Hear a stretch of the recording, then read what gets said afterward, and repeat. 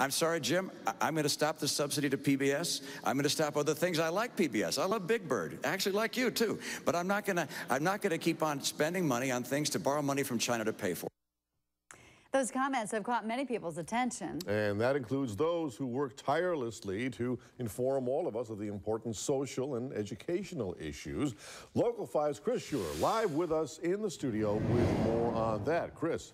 Tom, when Mitt Romney told that national TV audience he would pull federal support for the public broadcasting system, it really struck home for a pair of local filmmakers.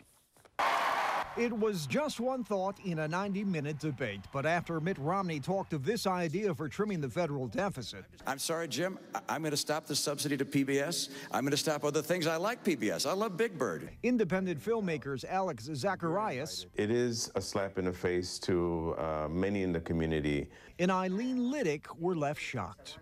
It was very hurtful when I heard that.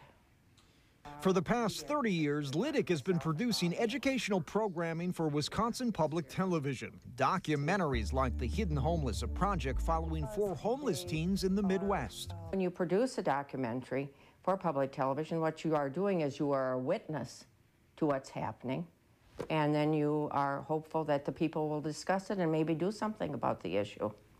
Zacarias has followed the same path the past 10 years. He says viewers of public broadcasting trust Big Bird to teach their children their ABCs and make that known by the monies they contribute to PBS, roughly $6 for every $1 of federal funding.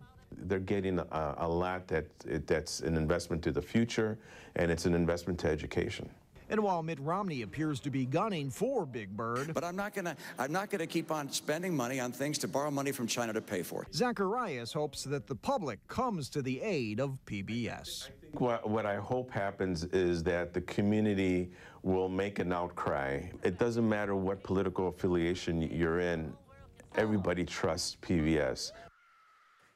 And today, the chief executive officer of PBS, Paula Kerger, said it was, quote, stunning that Romney would single out her network during that debate, saying this isn't about a budget, rather simply politics. Live in the studio, Chris Schuler, Local 5 News HD.